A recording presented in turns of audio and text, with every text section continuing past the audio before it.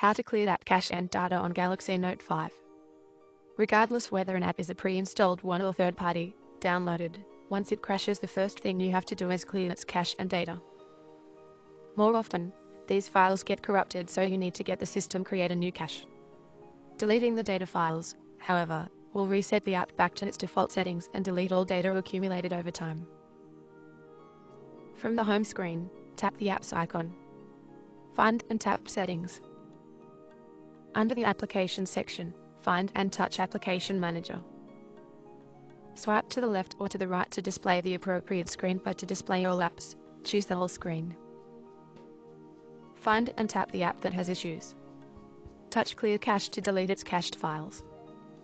Touch Clear Data and then OK to delete downloaded data, login information, settings, etc. This procedure will fix the following problems: app crashes, freezing and lagging apps, random shutdowns and reboots due to app incompatibility, sluggish apps, other conflicts brought by the new system after a firmware update. Thanks a lot for watching. Don't forget to subscribe to our channel for more tips and tricks.